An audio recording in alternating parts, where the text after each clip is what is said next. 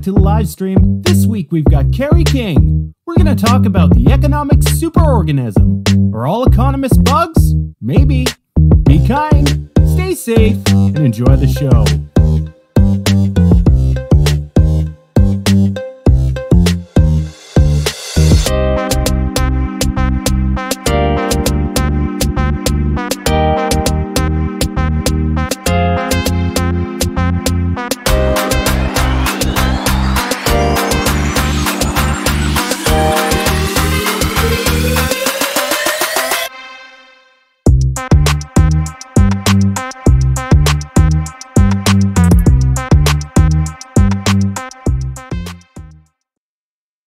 Welcome back to the stream. We've got Carey King as a guest today. It is September 2nd already. We've been doing the show 10 months now. It's exciting. We've got a full crew back this week. We've been missing Mike. We've been missing Steve. I'm going to bring on Steve right away because it's been almost a month. Here he is, Steve.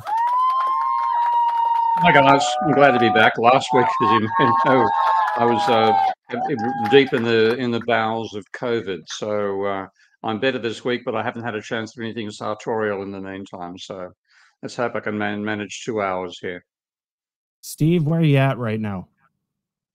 In Budapest. I've just moved here for a 6 months research stint with a group called the Budapest Center for Long-Term Sustainability. Its website is BC4, not the number 4, ls.com. And it's a center that's been established by the central bank here. They're the ones who invited me over, plus a number of universities, including John von Neumann University. So I hope to be working with non-orthodox researchers here. And there's a very strong non-mainstream approach to economics that's part of the central bank's philosophy. So with a bit of luck, I'll be working with them fairly constructively over the next 6 months and hopefully giving some lectures at John von Neumann University as well. Nice, very, very nice. It's good to see that you're actually going to be lecturing. You know, that's how, for everybody that knows, that's how I really first viewed Steve. I think it was one random YouTube lecture he was watching, showing the Minsky software, and the rest is history. Everybody in the chat, hello, Ghost on the Half Shell, Michael D'Souza Cruz, Snert Rich, Web Freaks, and a number of others. Thank you for joining. Gonna bring in Mike next because he's back. How you doing, Mike? Hey, I'm doing well. We're off to the races at WPI for the term, and we're just getting all of our classes and thesis students scheduled and what have you. So system dynamics is kicked off, and all is well. Nice, very nice, very nice. So right now, since I asked where Steve's at, where are you at right now? I am in my basement office in Sterling, Massachusetts. Very, very nice. Next person we're going to bring on is the man, Daniel Sanderson. Daniel, how you doing? Dan the man, how's Dan the man doing? Pretty good, Ty. Yeah. Good. Yeah. That's it. Little awkward. I was gonna give you props for the new lead-in with Steve, and I was so excited to see the new intro and the artwork and stuff like that. So good job, Ty. That was just your craft is getting better and better as time progresses. So yep. Just think, in a couple of years, if we're all still together, it'll be a professional show. But until then, it's stitched together as always. Yeah. Daniel, where are you at in the world right now? Victoria, BC, Canada. Oh, wow. I know the area. Very beautiful part of the world. Yeah. It is actually. Yeah. Well, I guess it's time. We're going to bring him on. Carey King, second time here. Carey. Thank you. Thank you. So I can give an official hook 'em horns for the second time. It's 2 and University of Texas at Austin. So there we go. Yeah. So I don't have your Twitter handle. I have last week's guest Clint Bullinger still. So Oh, it still says I'm Clint Mollinger. Yeah. Yeah, yeah. So if you need to find out where Clint is on Twitter, well, there you go. I'll work on Carey's Twitter handle in a bit. But you can find Carey at careyking.com because he's got a book that you should really purchase if you haven't purchased yet. It's called The Economic Superorganism. There it is. Right there it is. there it is. Oh, I've got it prepped already. Right. Carey, it's been 8 months or so. How's life treating you? 8 months have been pretty good. I've been making good progress on some modeling with my postdoc, Neeraj Hunamanti, who'll be looking for a job at the end of this year. So if anybody needs somebody who's learned a lot about life cycle assessment and economics and heterodox economics, he's out there. Did a bit of traveling this summer to conferences, saw Steve in the Netherlands, along with Bob Ayers. So a little traveling around, a little sharing the latest research we've been doing, and helping on some other things at the Biophysical Economics Institute, which I'm a board member. We've just awarded, we've decided, haven't officially, I think, told the team that won, but we've decided on a team to receive the first award from this institute, which is focused on biophysical economics and net energy analysis. And so that's a good step for this group going forward. And we're going to try to see if we can get more people interested in these ideas so we can use this as a conduit to fund biophysical economics research. Nice. Where is that institute? Yeah, it's a virtual institute. In terms of virtually being online, yeah, it's BP.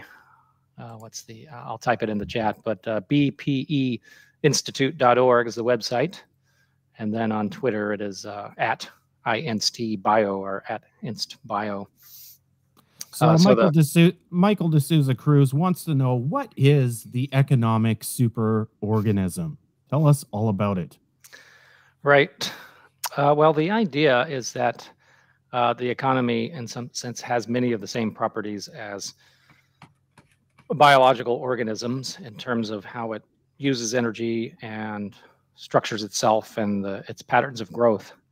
And this idea, I think, has been around a long time, maybe over 100 years. I think the last proposal I wrote, unsuccessful, I think one of the reviewers was saying, well, you didn't even reference this old social science researcher from 100 plus years ago. And of course, I didn't know who they were. And I looked them up briefly, and I thought, okay, yeah, seems relevant, but I'm not sure it proves I didn't know what I was thinking about any more or not.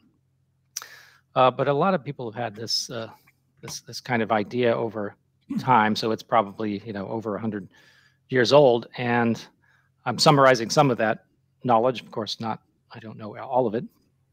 But one of the sort of intriguing features is relating essentially all energy consumption, primary energy consumption, to size of the economy. And most people do this by measuring GDP as a metric of size of the economy. And if you do this over time, and I have a paper that's still under review, but a draft is out there on kind of the draft land on the web.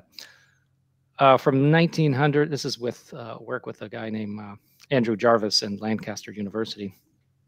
From 1900 to about 1970, there's a one-to-one sort of relationship between energy consumption and GDP. So get 2% more energy, or GDP, it comes with 2% more energy. After the 1970s, you end up in what people would call the relative decoupling zone, or a sublinear scaling of energy in relations to size. So after 1970, have roughly 3% more GDP comes with only 2% more energy. And so it's sublinear when you say energy is proportional to GDP to some power. It's like to the power of 2/3. So this, oftentimes economists or people in economic thinking say, okay, this is us trying to become more efficient and in the sense of using energy to have economic output.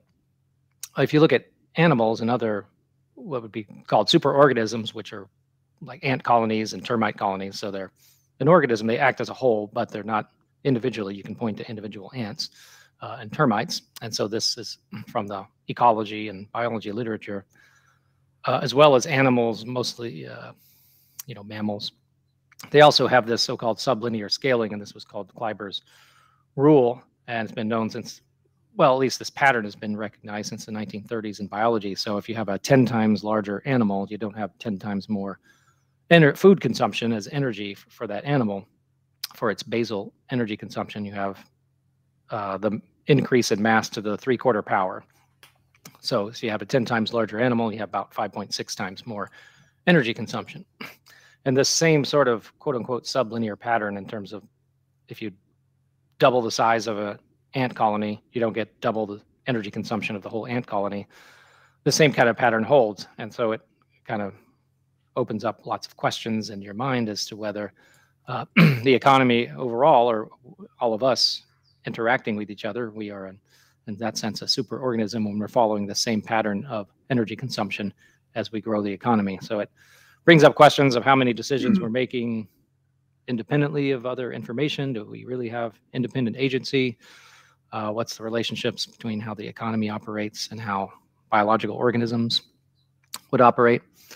And there's also something fairly interesting about very small organisms, like single cell organisms. So if you're that relates to the scaling, if you're a bacteria and you have a 10 times larger bacteria, then they consume more than 10 times energy as they get 10 times bigger. So that's super linear scaling.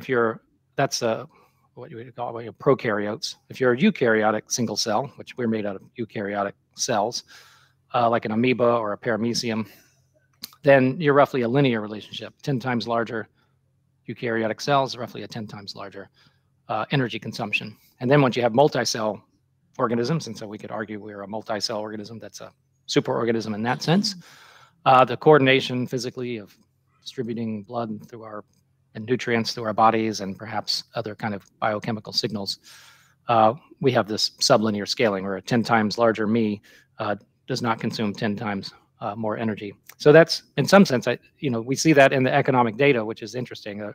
Earlier economy, if you will, before the 1970s, is linear scaling, kind of like an amoeba.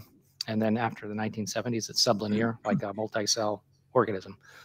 And so my modeling, my economic modeling wasn't trying to prove or disprove this idea, but it ends up showing some of the same features. And the hypothesis is because I have materials flowing to different parts of the economy, and they have to extract materials and convert them at some efficiency to produce an output, that it has this similar structure. And so that gives me some confidence or belief that, okay, this kind of modeling is on the right track. So that's a long-winded answer, but the short answer is we see similar patterns in relation to energy and size. It's one of the simplest way to think about it. Steve, I know this is right up your wheelhouse. What can you add on? You are speechless. He just doesn't. Yep, sorry, I'd muted myself that time. Yeah, the same basic insight that Carey has found, and this makes an enormous contrast with mainstream economics, which completely ignores the role of energy. So if you look over the 3/4 scaling that Carey is talking about, is something you can find in a book called by Geoffrey West called Scale. Are you familiar with that one, Carey? Yeah, it's back here. It's in the bookcase. Not a mouth. Yeah, okay. So, and he actually provides a mathematical basis for that. It's actually the 3/4 scaling is an effective way to get capillaries to distribute blood throughout a large organism. So there's a reason for the 3/4 scaling in biological organisms. But in economic theory, they started with if you go back to the physiocrats, you get realism. But if you go past physiocrats and get Smith, you get unrealism in economics, and that's dominated all the way through. And modern neoclassical economics imagines you can produce output by combining what they call technology times labor times capital. And the scaling factors they use for labor and capital are 0.3 and 0.7 respectively, and they don't even incorporate energy, but when they do, they include the scaling factor as the proportion of energy as an industry in GDP, and that's of the order of 5% of GDP. So what they'll say is that there's if there's a 10% fall in energy, you're going to get a 0.5% fall in energy in GDP. Now that's sheer absolute nonsense.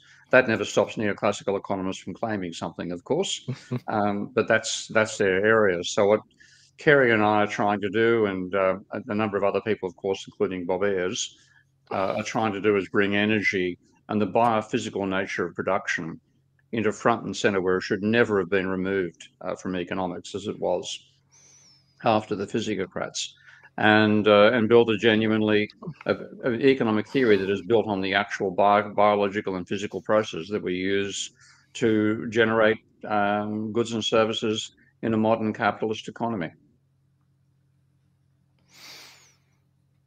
So yeah, Mike? one of the things I think my takeaway is I've spoken with Jim Brown, who did a lot of the work with Jeffrey West's leading up to Jeffrey West's book, a lot of the journal papers on this biological, metabolism type question. And the more you dive into other people discussing this, the more you get into lots of different ideas and nuances about cold-blooded animals, warm-blooded animals, things, organisms that aren't animals, they're insects or they're fish, and all this kind of thing. So it definitely gets confusing. But I think my main takeaway is just sublinear scaling in general. If you kind of have a social and or physical coordination, I think the person who asked the question in the chat asked, what about saying that there's mutual interdependence of agency amongst the parts of an organism instead of, I can't remember if I said independence, but I think the person quoted interdependence. I think that's a fair way to talk about it. And as soon as you seem to have some social interdependence and coordination or interaction or physical coordination amongst the parts, you end up with this sublinear scaling. And you can even see some research discussing tumors, cancers. And this is outside of my area, but someone studying this was telling me that, oh yeah, cancer cells in some cases are essentially cells that no longer are getting the signals that they're part of a larger being. And so they grow as if they're just single cells. And so that's why they grow faster than the rest of our cells, is they lost these biogeochemical signals that say that they're part of a larger cell. So if they can establish these chemical signals again, then the cells will realize they're part of another organism. There's cells right next to it, and then they won't grow as fast. So if you have linear scaling in a body, that's a tumor, and this is one of the ideas for trying to cure cancer. Mike, I know you Carey. So a little backstory. I heard about Carey through Steve a few years ago. The first thing I watched was his presentation with the econ chapter, SIG, you call them, with his model. I think you were there. Tell me about that.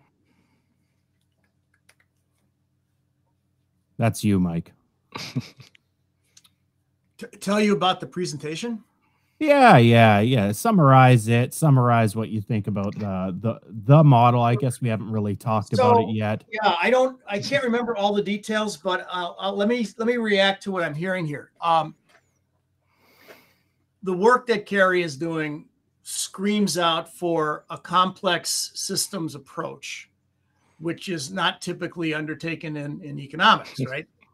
There's something that's known among mathematicians, electrical engineers, and what have you as the superposition principle, which basically says you can take a complex linear dynamic system and break it into its component pieces, people or whatever the case may be, animals, firms, cars, whatever you're modeling, and determine the behavior of each of the individual pieces and then sum them up to get the behavior of the whole. The behavior of the whole is simply the sum of the behavior of the parts. So that's the superposition principle, and that's true of linear models. But as soon as we go nonlinear, like Carey is talking about, and I know he talked about it in the presentation to the SIG and what have you, that no longer holds. You have to address, analyze the system as a whole, not just the behaviors of the parts, but how they interact with one another. And that's the key. And I thought it was interesting with the cancer idea that, a cancer cell kind of goes rogue and isn't interacting with everybody else. kind of an interesting theory there. So, the kinds of tools that, Steve is developing with Minsky and what have you are well suited to these sorts of problems. Right. I could say something because I have more of a question here, Mike. So from a mathematics standpoint and from an engineering standpoint, this sublinear that you're talking about, that's what Steve was referring to as like a 3/4 coefficient or a 2/3 coefficient. Is that, do I have the well, that's nonlinear, right? Yeah, that is the nonlinear. So I mean, I believe that's what he's saying. Yeah. The point that we're all making is that when you have a complex system, you have to analyze it as a system. And the whole point about complex is that there's feedbacks from one component to another. So the simplest one, if I use a lot of my work is based on Goodwin's growth cycle model. And part of that, in the very simple Goodwin model, you have output, the usual story, economists use symbol Y for output. And profit is defined as output minus wages, and wages are the wage rate multiplied by the number of workers with a job. Now, that gives you a nonlinearity. Wages multiplied by labor, where they're both variables, will give you a nonlinear behavior. And therefore, you can't analyze that by breaking it down into linear components and doing linear superposition on the other side. So that's whereas the neoclassicals, a whole lot of what they do is making up ludicrous assumptions that enable them to do linear superposition when it's not desirable. So, for example, they'll assume that wages are set in a perfectly competitive labour market, and in that perfectly competitive labour market, you get a horizontal line at the individual firm when you work out their wage bill. So their wage bill is literally the wage which doesn't change, therefore it's taken as a constant by the firm, multiply the number of workers they hire. That eliminates the nonlinear and complex systems part of the behavior, and it's completely false. So if you actually want to analyze capitalism as it is, which is a complex superorganism, to a fan saying, yes, I'm feeling better, you're dead right compared to last Saturday. If you want to analyze it as a genuine system, you have to have everything varying at once. And this is in that sense, for people who aren't familiar with the complex systems approach or the system dynamics approach, or the approach that Carey has developed himself, which are all very compatible, is that we allow everything to vary at once, and it's good by ceteris paribus. And in that sense, the curse of economics, which comes from Marshall, is this assumption of ceteris paribus, and let's eliminate this particular variable by assuming it doesn't change when we analyze the economy in this specific way. And we desperately need to be able to analyze the system where everything's moving all at once, and that is what system dynamics enables you to do. Yeah, it's like a car. It's like a car going down the road, and all of a sudden you're just throwing parts off and say, "Well, let's see if it keeps working." Pretty much that. You're just hucking stuff off, right? Who needs oil? Who needs oil? Yeah. I know Dan is the philosopher in the group, and so the idea that Carey is offering and Steve is offering, really in the philosophical realm, I believe, is methodological individualism, or they're not advocating that, but that's the opposite. That what is society? Well, it's just the sum of the behavior of each of the individuals. Whereas the opposite, the sort of the system's point of view, is that it also has, society is also the interaction of the individuals. They compete, they imitate, and all sorts of things like that. And so what do you believe is kind of what society is, or the economy is? Right. I think one of the persons in the chat referenced, Michael Levin's work at Tufts, and that's the person I have read up on, who's coming up with all kinds of interesting ways to understand cells and cancer and treat these kinds of things. So that's the knowledgeable person here on people on the show.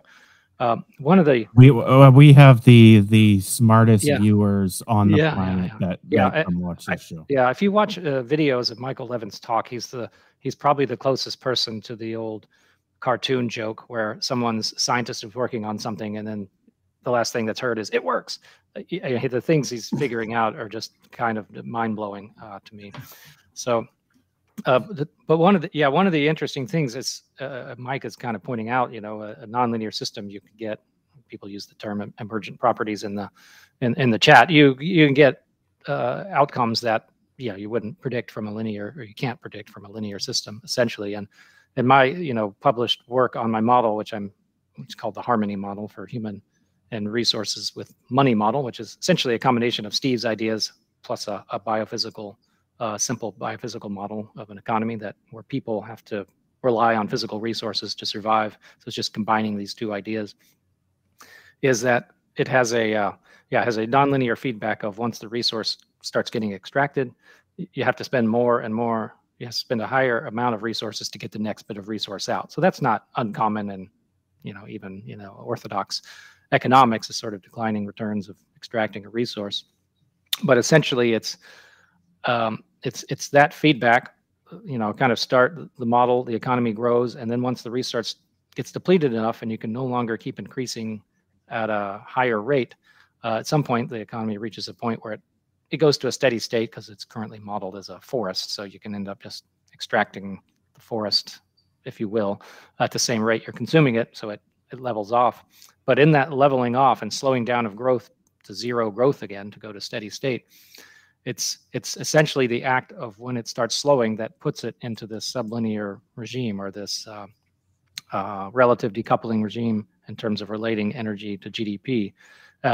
And that's it's essentially the same exact pattern you see in the world economy when you look at the same data. So so in the paper I wrote that this brings up the question of, did we go to relative decoupling consciously or on purpose or by design, right? Like we decided as a society we wanted to be more energy efficient, or it's just the pattern you would observe if you could no longer grow as fast again due to resource constraints. This is just what's going to happen. And so I kind of brought that up, and I don't know if as far as I'm aware, there was no one else who kind of stated it in that way or published that kind of result, but maybe it just becomes, part of this other way of doing the macroeconomic modeling. I have a question for you guys. I'm just pulling from what I heard from Steve, I think a few episodes ago. And I think there was a one-to-one relationship with GDP on a world scale and energy, right? And so my question is that it's kind of like all roads end to whether it's steady state or they end in this one-to-one relationship on the biggest macro scale, the biggest superorganism that we can imagine, right? And what Carey's describing is that, and I think this holds true for the place for complexity science and the models in your discipline are really in that space from 0 to 1, because there's an infinite difference between a 0 and a 1. And what Carey is explaining, what I hear you explaining, is that something interesting happens at that 0 to 1 transition, either backing off of the 1, going back to 0. It's effectively integrals and calculus. So it's like kind of getting to the core of something and then describing it with integrals and then modeling that behavior up to the one-to-one relationship, at least if we're talking about energy. And well, I'll say, is that true? I'm not completely sure how to think about what you said. I mean, I guess to some degree, it's calculus. So yeah. So let's just say the relative decoupling is, I can increase size as mass or GDP at a rate that is slower than I increase energy consumption. And then absolute decoupling, which is what some people talk about to address, climate change or reduce greenhouse gas emissions and green growth, if you will. We still want to grow the economy and decrease emissions. So absolute decoupling would be I can increase what I want, let's just say GDP or output of some sort, and decrease energy consumption. Absolutely. So we haven't proven we can do that. So that would be a negative scaling past 0. That energy decreases with increasing size. But we haven't, we sort of clearly haven't seen that at the global scale. But as you're pointing out, there is this kind of seemingly transition in the global data around the 1970s, which we kind of all generally recognize as a time of sort of economic constraints geopolitically and physically. And there's arguments about how much it's geopolitical or not, but the fact of the matter is that the United States, largely Texas here, my home state, was no longer able to produce increasing amounts of oil, and so there was the ability for geopolitical actors to change the global price of oil and kind of set us on a new regime. But I will point out one thing that in this sort of superorganism context that I forgot to point out. This is also still in a paper that's in review, is that the industrial ecology community is starting to get pretty good at adding up all of the mass of stuff in the world. They've been tracking material flows and what it becomes. And there are estimates for the United States economy and estimates for the global economy. So if for an animal, we're looking at its mass. And then what I've stated so far is comparing mass to GDP. And GDP isn't the equivalent concept as mass of the economy. It's a measure of flow in the economy. So the regular biological scaling is a flow of energy to a stock of mass. But now we have estimates of a stock of mass of the economy. And so it turns out you just get you still get the same patterns that the sort of Friedel Kraussmann's group in Europe, that's industrial ecology group, they've estimated how much stock of mass exists in the global economy. I don't know how accurate this is, probably plus or minus 50%, but it is, not quite 1,000 or not quite a teragram, I guess, of materials on the planet. But if you plot energy consumption versus this mass accumulation of the global economy, you get the same pattern where it's almost linear until the 1970s and then starts to become sublinear after that. So just like biological organisms. So the hypothesis is kind of that before the 1970s, yeah, we were integrated and there was trade, globally economies, but maybe it just wasn't the dominant feature. That's a hypothesis. I don't know if that can be treated that way. And then after the 1970s, become much more interdependent across the world. And so it became much more like a global superorganism rather than individual superorganisms that had trade and had connections, but it just wasn't maybe as dominant. If you're watching on YouTube, make sure you hit the like button, subscribe, comment after the video. If you're over on Twitter, now known as X, make sure you like and repost there. Then come over here, join the chat. We got a list to do. I want to just always give recognition to the group of viewers we always have. I'm going to get Steve to do it this week. Steve, go ahead. Okay, it's Herb Wiseman. G'day, Herb. Steve Hinton. Hello, Steve. And there's familiar names there. Jovian R. N. Stavros Karagorgius. Hygro. Slick Simulacrum. Christopher Dobby. G'day, Chris. Michael D'Souza Cruz. WWE Fanway 104. Dregai. James. Ghost in the Half Shell. Tom Roberts. Thomas Zorjai. JPJ, pardon me. David Branch. Political Economy 101. Dumbest in the Room podcast. Have to go on that one of these days. Obliori, TR, and a lost adult. That sounds like me as well. I have a French Les Miserables fan, perhaps there. I don't know. Jean-Paul Jean. Yep. Yeah, on the stats that you were mentioning earlier, Dan, the work that I'm doing is fundamentally trying to integrate energy into production. So the fundamental argument I made was that labor without energy is a corpse, capital without energy is a sculpture. So energy is not an independent input into production. It is an input to labor and capital without which they can do no work. And then that then gives you two rival production functions. And Carey, I've got to ask you about this as well in a moment. Two rival production functions that dominate economics. Neoclassicals use this idea of a Cobb-Douglas production function. And when I make that change into the Cobb-Douglas production function, then I get what they call technology ends up being the energy output of the representative machine of a particular time. So technology is not strictly a residual, as they make it in their own empirical estimations. It's the energy capacity of the representative machine at the given time, but they drastically underestimate the point of energy even then. So you get a coefficient of 0.3, and that basically says a 10% increase in energy will cause a 3% increase in GDP. No, it'll cause a lot more than that. But the other production function is the one that was used empirically by post-Keynesians, called the Leontief production function. And that relates output, so to machinery, and saying output is equal to machinery, which they use K for, divided by a capital output ratio. Now, when I go through and look at the logic of this argument that energy is an input to labor and capital, what we call the labor capital output ratio ends up being the efficiency with which machines turn energy into useful work. So that's, and then when I look at it empirically, and I'm using data from 1960 to about 2020. And so this is data that overlaps the period where Carey is talking about an actual change in the relationship. But you get a very, very tight correlation between energy and GDP. It's a 0.997 correlation, which is off the scale. But that, of course, involves increasing values. But what Carey is talking about is a sublinear. You then have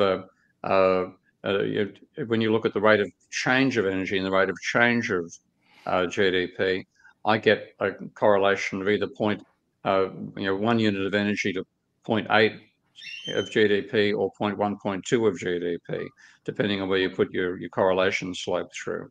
So even though there's been a change in the relationship around 1970, it's still very much the case that GDP is fundamentally energy transformed into useful work.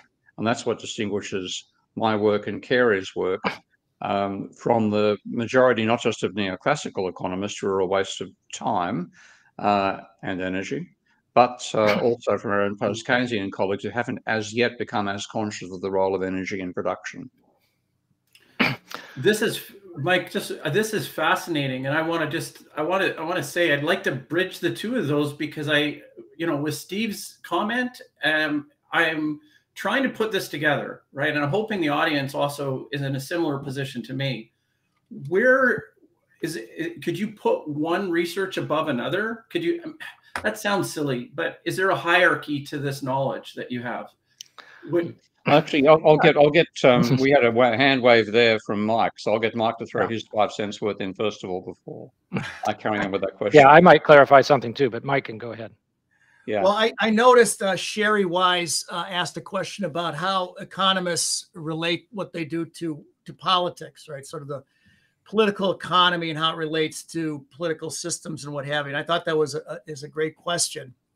So if you take a complex systems analysis point of view, if you use the tools and perspective of complex systems analysis, among the things you worry about, think about, model are feedback relationships, feedback loops, and nonlinear relationships. And we've kind of mentioned that. So when you have complex feedback systems, they tend to have two features that make it very difficult to change the direction of a system. The negative loops are like thermostats. They try and keep the temperature at the setting, right? So you throw the door open and hot air or cold air comes in, depending winter, summer, and the furnace or the air conditioning kicks on and it brings the system back to where it was. It tries to hold the system where it's at. So negative loops, when policy changes are tried and they shove the system, they bring the system back to where it was, right? Or positive loops, self-reinforcing process, can make the system path dependent and lock it in to a particular path. So the question is, in light of this, how do you change a system, a complex feedback system, and make it do what you want? Well, you need leverage points, right? This is where a little bit of effort, time, money, whatever gets you a significant result. And then often those leverage points are located in counterintuitive places. So that's why you need tools such as Minsky to help you identify where the leverage points are. And then where do you push? You push the system this way or this way, and that's often counterintuitive. And what usually happens is this, and this gets to the political thing that Sherry was interested in. We find that with complex systems, when you find a leverage point, you get either worse before better or better before worse behavior. So if you push the wrong way, yeah, you get what you want in the short run, but then it goes back to where it was or even worse. But you can push the other way with a policy and it'll get worse first in the short run, but then it gets better in the long run. But the politicians in democracies, they have 2-year congressional cycles. Corporations have quarterly earnings reports, share prices, and whatever. So they worry about the short run. So they'll pick the policy that gets, better before worse, rather worse before better, right? The other thing with this nonlinear thing is you can get, in the feedback loops, is you get shifting feedback loop dominance with nonlinear systems. And what that means, a system can be going along like this, and suddenly it can go like that, an abrupt change. So let's take the issue of climate change. A lot of people will argue that, well, the planet is gradually warming over a 100-year time frame, we can adapt.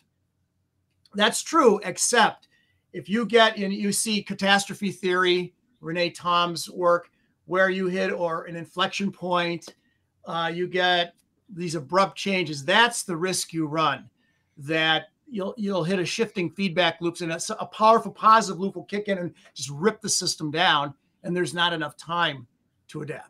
So that's, again, why these tools such as Minsky are quite important to analyze these problems from a complex systems perspective. And of course, Carey is doing that as well. Mike, I've got a question with the shifting dominance. Is this similar to, in Steve's Minsky model, everybody knows it kind of goes into the period of moderation and then it breaks down. Is that similar, or is that something different? Absolutely. The simplest case I can give you is S-shaped growth, logistic growth, like a product lifestyle, grows exponentially, a positive loop, then there's a shift in feedback loop dominance, and then it goes into negative loop behavior. That's the simplest case, but absolutely, this Steve's Minsky, famous Minsky model, absolutely, that shifting feedback loop dominance. Yep. Right. So back to these different kind of ways to think about energy. There was actually had a discussion with, I'll say, a former executive or chief scientist of a large energy company last week, who was on our campus, and I was sort of explaining some of these ideas we're discussing here about energy relates to size of the economy and these kinds of things. And he liked when I used terms related to thermodynamics. He got confused on why we would use a term like biophysical and these kinds of things. So it kind of got me thinking as to, how to introduce these ideas to people, because he was a technical person. So thinking about thermodynamics and terms in relation to energy was normal for him. But what I introduced to him to something that Steve was hinting at, is that some of the work from Benjamin Moore, and who was working with Bob Ayers at the time, were not, there's kind of three stages at which some of us think about energy in terms of the supply chain or the conversion chain of energy. There's primary energy, which is the quantity of energy, a quantity we calculate to estimate the energy we extract from the environment before we do anything else with it. It's just the quantity of what we get from the environment, or the rate.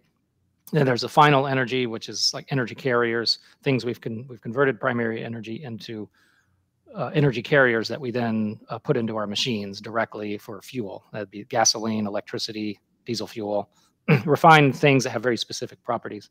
And then there is the useful work, which Steve hinted at, which is, okay, you put the fuel into the machine, and the machine is converting at some efficiency the energy content of this fuel into actual mechanical work or light, the radiation output of lighting, the mechanical drive of motors and engines, could be even the muscle work of humans when you look back long enough.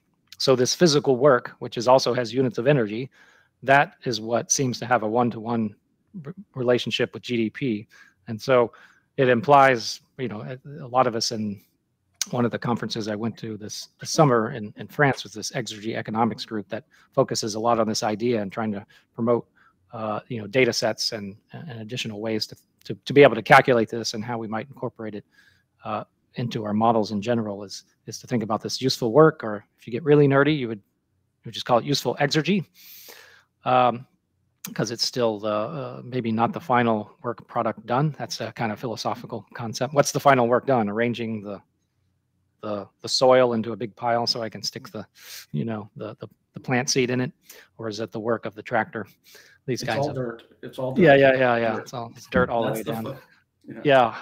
So this useful work seems much more one-to-one with gross domestic product than primary energy. And so most people are looking at primary energy, but once you account for efficiencies, which is how we put our knowledge to work into machines, we embody this in one way we can measure our knowledge is how we embody that knowledge into the efficiency of conversion of energy. So once we take those ideas into account, we end up with a much more linear relationship between energy and work in this case, and GDP rather than primary energy, which doesn't even have a standard accounting framework, right? Primary energy, when we count it, there are at least three major conventions for how to estimate what that quantity is. So that's a little bit more ambiguous, but the useful exergy is much less ambiguous, which makes it a target for understanding energy and technology and GDP relationships. For everybody, well, how predictive would you guys say the discipline is right now of complexity science? It's a broad question. I let you might say in relation to economics or something. Yeah. What are you trying to predict? Economics is, this is what I think I'd argue, economic theory is anti-complexity. It's anti-evolutionary. And that's one reason why it's been such a struggle to try to bring this stuff in. Because if you believe the economy heads towards an equilibrium, then once you hit equilibrium, why change? So there's a non-evolutionary foundation to how neoclassicals think about the economy. And that is what's blocking them understanding the sort of stuff that we're trying to develop here. And it makes them the only way they can understand it is to stop being neoclassical economists. And that's why it's so hard to get progress in economics. So if you look at the theory of the Marshallian therm, for example, and Marshall basically drew two lines on a diagram, supply and demand, and said there's going to be rising supply cost without having any empirical assumption for it. When neoclassicals built a theory as to why there is rising supply costs, which is empirically false, what it meant was that the firm gets to a certain size, any larger than that, it's going to lose money. So there's no evolutionary advantage for a firm to getting larger. If you look in the real world where marginal cost is falling, and as you increase output, you get more profit because your cost of production actually falls. So producing a larger amount, you're amortizing a fixed capital over a larger number of units, and you have a constant or falling variable cost as well, so you get a double whammy in your favor. If you get larger, you can invest more and you can grow more, and there's a strong evolutionary advantage for you in terms of size. Equally, at the other end of the scale, where you have small firms, the small firms know that the only way they can compete, they can't compete on scale, and they can't compete on cost of production. They've got to innovate. So you get technological innovation and product innovation at the small end of an industry, and then size and investment innovation at the large end. And that's what gives you the real dynamics of capitalism. Now, that you can never get into neoclassicals because they hang on to this ridiculous idea of rising marginal cost, and therefore an ideal size for a firm and so on. And therefore they're anti-evolutionary, anti-complexity, and that's why we can't get the bastards to think sensibly.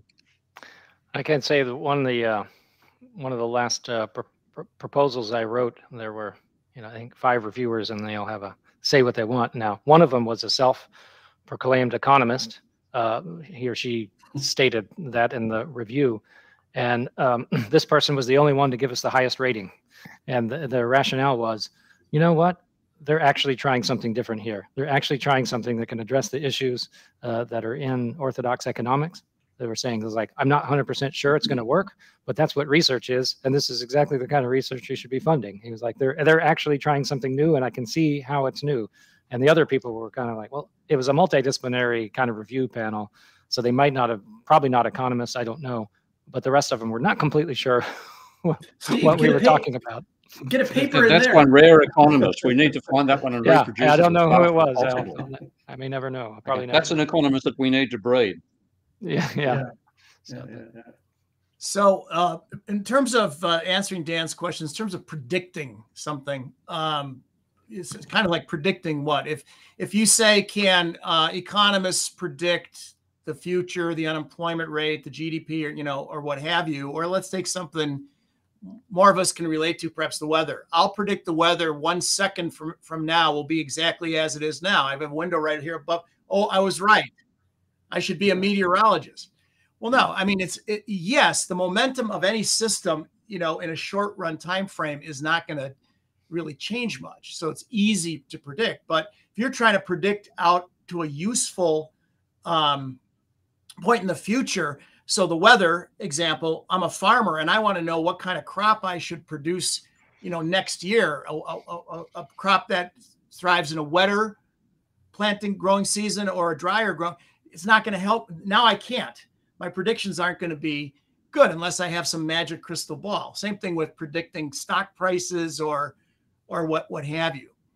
What we are good at predicting, though, if you take a complex systems approach using Minsky or Stellar or something like that, are the implications of your own understanding of something, your own mental model that you've made explicit. And often you're surprised when the computer mercilessly traces through your knowledge base or a combined consensus knowledge base.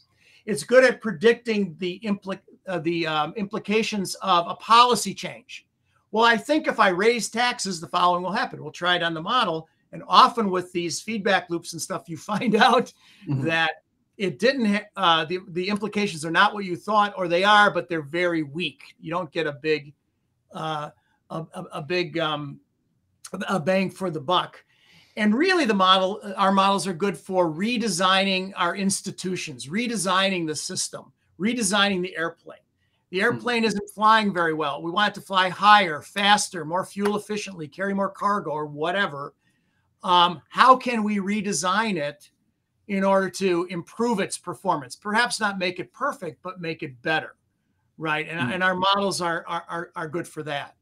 So, anybody who says they can forecast, my record is whatever. It's like, if that's true, why would you tell anyone?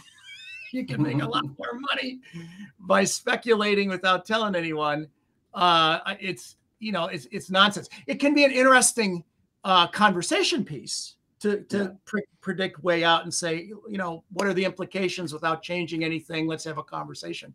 But the idea that you're going to hit a number out in the future, way out in the future, something is. No, I like this idea of levers and inflection points. I like that, levers and inflection points, Mike. I think that's really good. That it seems to me like it's in the field and study of economics, it's actually improving the discipline, right? It's making it could. Well, that you struggle to make it any worse. Okay, listen, I have a recommendation to three. Are you an economist, Carey? I don't know. I suppose I'm a economist, engineer, or I'll just say scientist. I don't know. I'll just stick with that. What was your training, Carey? We haven't actually mentioned this before. Yeah, degrees are engineering, mechanical engineering, and I did sort of dynamic systems modeling, not in sort of the sense we're speaking here, but a lot more of a pure engineering type modeling, dynamic systems and control. So that's what I learned as a graduate student. Yep. Yeah, not in the social sense. You hear feedback loop and you know exactly what that means. Yeah. It's all feedbacks. But positive and negative. I like the differentiation, Mike. Right? They mean very different things. That's one set of words I'd actually like us to change, by the way, because positive to most people means good and negative means bad. Yes. And this is one of the cases where normal terminology gets in the way of understanding what we're talking about. I'd rather say amplifying and dampening. Yeah, or balance. Yeah. The reinforcing or balancing is. I can't hear it. Stop. Okay. I was so excited. The amplifying and damping. And replace positive with amplifying and replace negative with dampening, and then we're actually using language people understand. Yeah, I said we sometimes say reinforcing or balancing in system dynamics. Yeah, I think balancing. Well, let's do it. Wait a minute, you guys stop it. We got to decide. Blending up. We got to decide here and now. Okay, all right. Because here's the problem: you're bifurcating the whole wisdom of Steve Keen here. And Mike, we'll put him on equal plate. Okay, look. Here's this thing. E.O. Wilson came up with this idea of a culture gen, right? Culture gen, GEN. And then there's also, you've heard of Dawkins's meme, right? Which one made it into public consciousness? Well, Dawkins's meme is, right? And it's got some negative, not connotations, but it's not ideal in terms of describing basically how culture replicates, right? Okay. I mean, meme for obvious reasons, right? So I want to set the stage, right? I'm going to set the stage. Let's decide here and now what we're going to refer to, and let's stick to it. You silly bunch of liberals. You can't. So, and the reason why there's different terminology is because different fields use different. Engineers use, I believe, positive and negative. System dynamics really focuses on balancing and, reinforcing. And then what, Steve? What was your suggestion? Mine is amplifying and dampening. Yeah. And was Mike? Did I have another one? I think Probably there another was. one, I think the healthcare industry. When I watched some of the healthcare system dynamic special interest groups, they might have a different one too, but I can't remember. So just to jump in, so we use in economics, and I was taught in system dynamics, stocks and flows. Okay, Forrester, the inventor of system dynamics, never said stocks and flows. He said rates and levels. Levels, yeah. And engineers often call stocks or levels state variables. Mm-hmm. So this is the problem, you guys. And then and health stocks are compartments and flows are incidents. Yeah. So depending on the field, right? Yeah. But at least using something which it doesn't get misinterpreted by ordinary readers, and negative and positive to me is just too simple to end up being misinterpreted. All the other alternatives we put forward have got at least there's some way in which an ordinary person, like a non-specialist, hearing that has some idea what you're talking about, and that helps immensely. Yeah, Steve, I think it's absolutely right. It's a very common interpretation. A positive loops means good, for example. Absolutely. Yeah. Like cancer, for example. Cancer is a positive feedback. Isn't that great? Yeah. In the class, you make sure to clarify what these terms mean. But I think a lot of it is whether you're doing the mathematics, positive and negative can mean something to you because you're doing mathematics. Yeah, and that's the other thing. Yeah. And then if you're just talking and about words, then balancing and reinforcing makes sense. We're an eigenvalue world, and positive negative makes that perfect sense. But most people don't know what the hell we're talking about. We talk about an eigenvalue. Right. Very interesting. Okay, well, we're almost at the top of the hour here. Yeah, we're gonna do some news next. So let's do some news.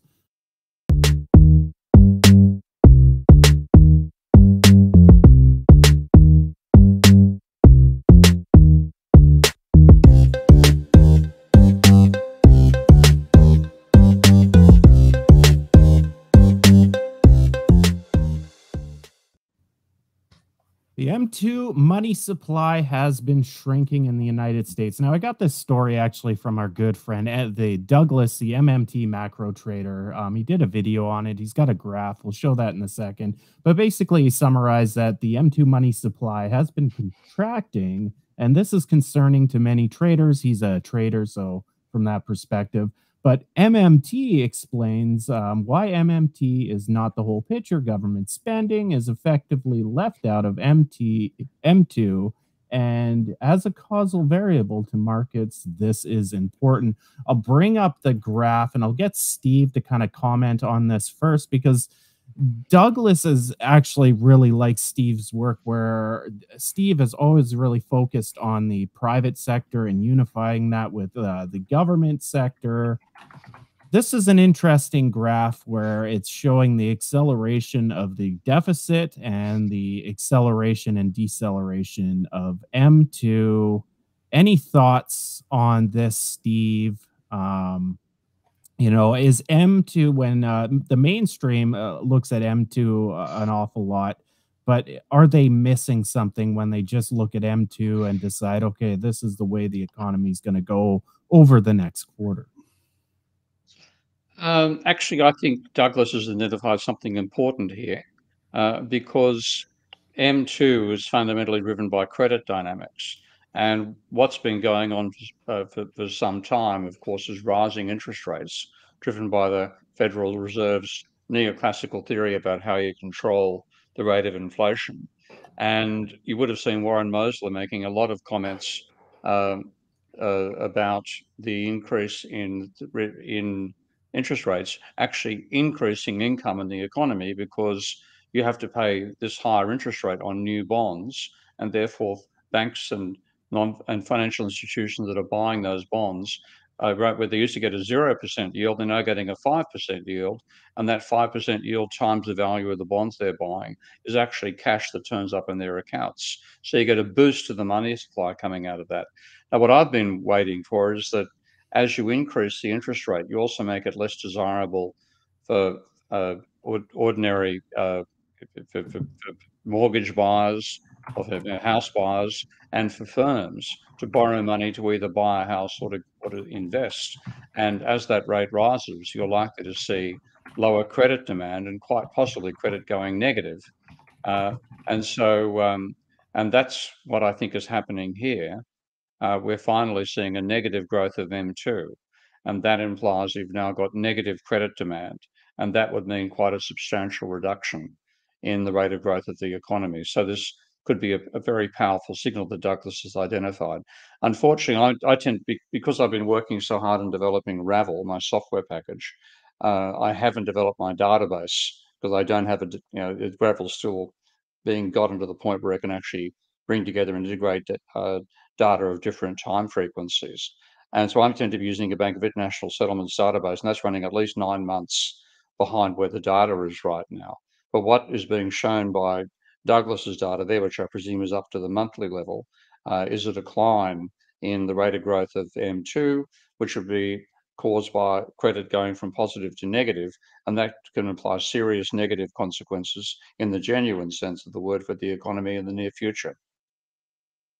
Yeah, I agree. I think yeah, I agree. I watched his episode. I really like how he's focusing on both flows, the physical flows and the credit flows. I think it's important to not just look at one or the other. I'm on the side that this is alarming. If we look at the Canadian data right now, we actually are in negative GDP for this quarter. The numbers just came out this past week. Our credit has gone negative as well. It's some pretty big signals here that we are in the midst of a slowdown. So, Carey, I know this is a little bit outside of your wheelhouse, but any thoughts? I think I don't focus on these kinds of things as much, and I hope to have my modeling of the U.S. economy working so I can have something to say on this in, say, maybe a year's time. But yeah, I think we're still, from what I understand, in a little bit of some timing of some tail offs of COVID-related spending and kind of benefits going away for child health care and some student loan payments, interest payments being held back, and now those are starting to be paid off, so or have to start being paid. So yeah, I think this is some time when some of these stimulus spending, if you will, related to COVID's tailing off. So at least from the government side of spending. So this is what we're going to see how it pans out. Yeah, I don't have a lot of extra insights because there was such a jump, but I know that a lot of MMTers were, in some sense, always telling people who want to poo-poo the MMT idea that, this is not the kind of spending that we would advocate, at least some of the COVID stuff, because it was just kind of given out without a particular purpose. But the sort of Biden level administration stimulus for renewable energy and some low carbon investments is a little bit more targeted, and we'll just have to see how that pans out. This is mostly tax credits and some incentives to build new infrastructure. So I guess we'll still have to have several years to see how that pans out. Dan, any thoughts on that graph you saw? I know, again, this is outside of your wheelhouse, but I'll bring it back up and maybe you can, for the average typical Canadian philosopher, what's your thoughts? Oh, sorry, I got you muted. I really like this part of the show because I really enjoyed seeing Steve kind of break this down. The layman person, philosophy aside, looking at this, the only thing I know about M2 is that it's some sort of like grouping of like cash and checks and money and like how much available cash or financial. M2 actually does actually vary in a few different countries, but you can generalize it by deposits in bank accounts and physical cash in the private sector circulating. Right, right. M1, So, yeah. yeah. M1 is fundamentally check accounts. So this is including savings accounts as well. And of course, in the modern world, virtually all of us use what we would have called saving accounts in the past. And what you've got happening in terms of money creation is that both the government and the private sector can create money. The government creates money by running a deficit, which I prefer to call fiat. The private sector creates money by creating new loans. So what you had during COVID, you had a dramatic increase in the money supply because of the huge scale of the government deficit at the time. And at the same point, to some extent, the private sector going the opposite direction, but it was swamped by the scale of government spending. Then you had the decline, and that shows up in the graph as well, the fall in the size of the fiscal deficit, that which the solid red bars there, going from positive to negative for a short while, now back again to of the order of 8% of GDP. And that's the point that Warren Mosler focused on and said that's actually quite stimulatory. But if we're now seeing the two graphs going in the opposite direction, that to me implies the role of the credit side of things is actually contractionary. So we've got a private sector contraction going on while the government is countering it to some degree with fiscal stimulus. So, and in the terms of the scale of the two, it looks like the private sector is winning. And that's likely to mean a fall in assets which are bought using borrowed money. And that is fundamentally shares, and of course also mainly house prices. So we should be seeing a fall in house prices coming out of this. And that itself could have feed-through effects on the rest of the economy because so many people are going to be, if they're unable to maintain their mortgage, then they're going to be spending a damn sight less elsewhere in the economy as well. Yeah, and we got to look also that deficit spending you're seeing is a great deal of it is the interest flow, and it's questionable how that money, if we use the term trickle down economics, how that really trickles down into consumption in the private sector, or if it's just driven because the people earning that interest income is basically banks and very rich people. Do they just turn around and drive it into financial assets, which is just going to create a bubble in that department and not even be counted in GDP? Just thought it was an interesting thing. I told Douglas I'd bring it up on the show because I like, he really does a lot of work, you know, trying to find correlations and causations and things of this nature. I think the next story is kind of dovetails into it, and that is jobs down in the United States, job creation in the United States. It slowed more than expected in August, according to the ADP, a sign that the surprisingly resilient U.S. economy might be starting to ease under pressures from higher interest rates. The firm reported Wednesday that private employers added 177,000 jobs in August, well below the revised total of 371,000 added in July.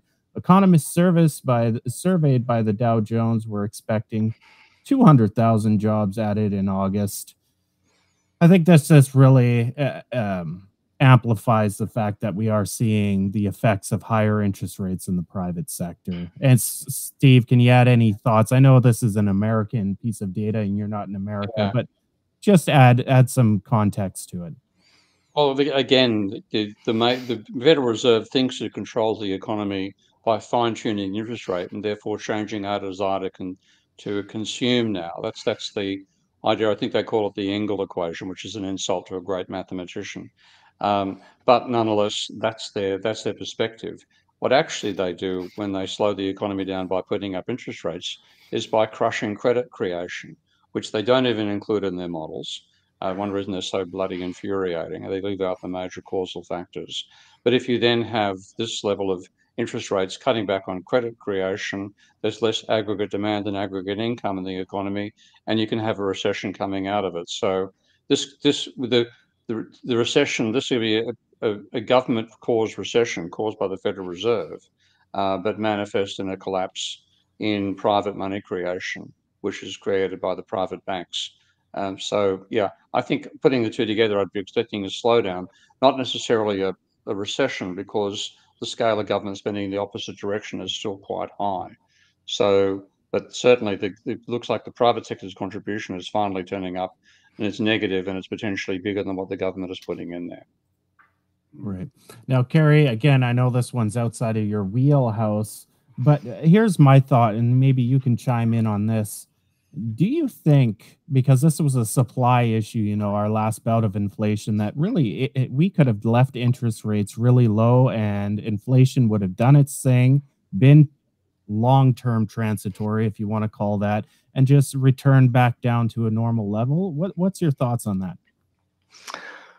My thoughts are, I wish I could understand this more, and yeah, and I haven't been able to think about it as much as I'd like, focused on sort of you know, structure and collecting data in the mathematical framework of my modeling. But yeah, the goal would be to try to understand these kinds of influences, or what the what the influence of the rate of inflation is on growth in relation to resource constraints. So yeah, I'm open to hearing, you know, everybody thinking about this, as you said, on whether, yeah, if the interest rates kind of didn't matter.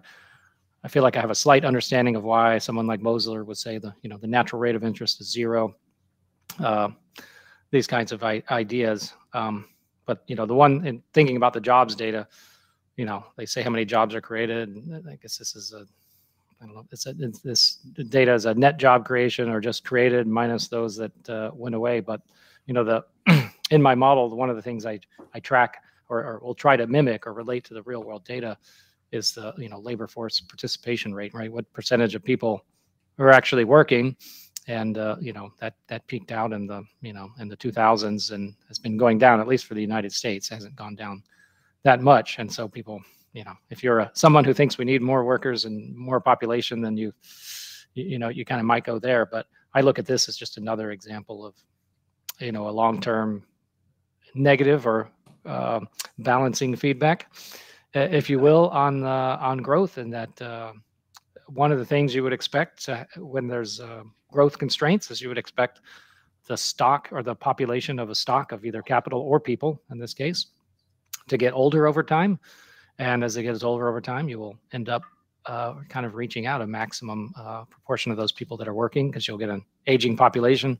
So I don't see these things as in the long term as needing job creation to put an aging population to work. It means maybe you're starting to telling older people that they have to keep working so that you can have job creation if you have an aging population. That's not necessarily a well-being indicator or a great situation. I think it's maybe fighting the direction of the long-term trajectory of the economy, where we should expect the population to get older. We should expect it to be harder to keep the same proportion of people working over time, and we just have to try to adjust to that the best we can.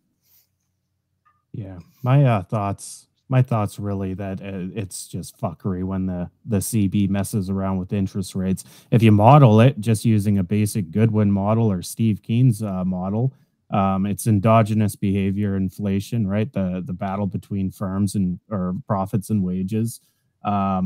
Depending on where you adjust interest rates in that cycle, you can actually cause instability, and you don't know what's going to happen because the economy is a complex system. So when the central bank and the economists at the central bank are swapping around interest rates, they really don't know what's going to happen from a complex system perspective. They have thoughts on what should happen. So my thought is, really, if you are going to have interest rates, and I know MMTers might get mad at me when I say this, but just let the private market decide them, right? Banks are going to mark up interest rates according to the price of currency devaluing over time, right? That's going to be their perspective. The fundamental interest rate of interbank lending, right? That's can be decided on how much settlement balances are on account with the central bank. And if there's so much of it right now, then it's 0%, and it is what it is. And banks will mark up a fee to their customers, and we kind of let the market decide that. But that might be a little controversial in itself. Daniel, what are you thinking? I know this is a lot of psycho-technical talk for you. What's your thoughts? No, I was almost going to put Steve on the position plate here again, because let's say there's a game, okay, and the game it's called the Fed, All right. And you're invited to play this game, and you can only use the rules that, you know, the neoclassical rules, basically. Right. But they're saying, Steve, please tell us what and how we should adjust the interest rates. You know the game. That's what it is. These are the mechanisms that we have to kind of steer the ship. And they're saying, you're in charge of making the decision in Canada, say. No, let's use the United States. You're in charge of making the decision in the United States. And so what would you have done? Would you have raised interest rates? Would you have more in line with what Ty was explaining, just kind of leave them and just let them sort of, you know, run its course sort of thing? What would you have done? I like there's a strong MMT argument that what they call the natural rate of interest is zero. I actually think that's institutionally wrong, because if you look at what banks do, banks make money out of interest, and they make interest in two possible ways. They can charge interest on loans, or they can get paid interest on bonds. And if you have banks being paid zero interest on the bonds that they hold from treasury bonds, then that's a fairly strong encouragement to go out there and create lending bubbles, because that way they can get the private sector to borrow money and pay interest to them in that sense. And I actually think that driving the rate of interest too low on bonds ends up leading to the banks trying to entice us into more borrowing of money for asset bubbles. And that's a huge part of the negative nature, in the normal sense of the word, negative nature of modern capitalism. It's all focused on asset price speculation rather than actual productive investment. So I'd rather have a rate of interest on bonds of the order of 2 or 3%, which, if you look at the old cliche about what banks are, they used to be described, and I wish they still were, as 363 businesses. Charge you pay 3%, which is not true. They get 3% on bonds. So I'll put it that way: get 3% on bonds, charge 6% on loans, and be on the golf course by 3 p.m. Yeah. We'd be a much healthier world if that's what they were doing, and there are a damn sight less of them as well than we have at the moment. So that's my preferred overall outcome. So I wouldn't be using the interest rate to vary aggregate demand. I'd be saying, if you want to vary aggregate demand, then you vary fiscal policy, because that has a direct impact upon the level of demand in the economy. And I would, if I'd be doing anything, I'd be saying, well, what you can do is target who you sell bonds to. Because if you sell bonds to the non-bank financial sector, you're taking money out of circulation, and you're therefore encouraging people not to spend because you've taken money out of their bank accounts. And then what you're instead giving them is a rate of return on the bonds they own. So I'd rather than use, if I had to be stuck with using the tools of the Federal Reserve, I'd rather be varying the bond selling and buying behavior of the banks and using that to change the amount of money in the economy and change demand that way, rather than changing the interest rate. Interesting, fascinating. Let me ask sort of a question to Steve as well. Does it matter sort of, it seems perhaps the history of how interest rates have changed? I don't know how far back, you have to go, 5, 10, 15 years, but, since the 1980s, sort of Paul Volcker, and coming out of the 1970s oil crises, interest rates sort of, there were fluctuations, but sort of on a decline after the great financial crisis all the way to zero.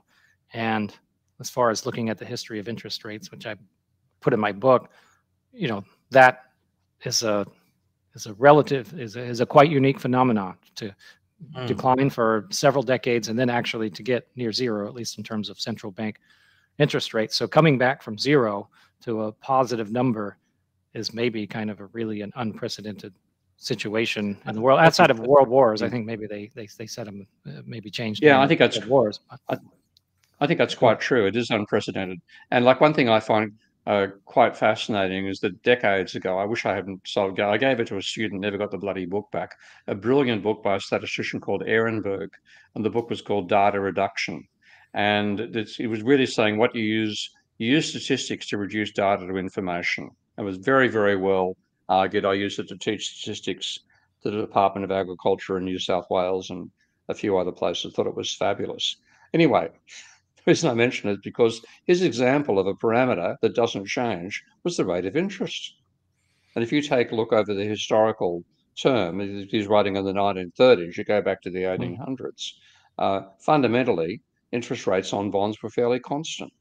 And what that meant was the upper class in England, we're going back now, we're going to the 19th century, going back to the Jane Eyre period of humanity.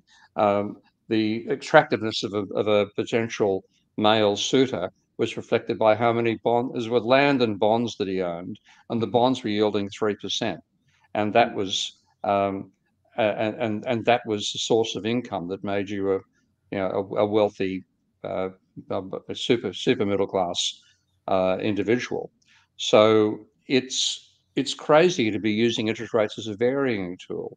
And the reason the neoclassicals have done this is that they couldn't understand Keynes. So what happened instead was, when Keynes's general theory was published, John Hicks reinterpreted Keynes's arguments about investment under uncertainty to leave uncertainty out, and said instead investment depends upon the rate of interest, because the rate of interest changes the net present value of the cash stream you expect to get from investments. So if we put the rate of interest up, we're going to reduce the desire to invest. And that made it look like you could fine-tune investment by changing the rate of interest. But that's bollocks, because again, what determines your willingness to invest is your expectations of profit.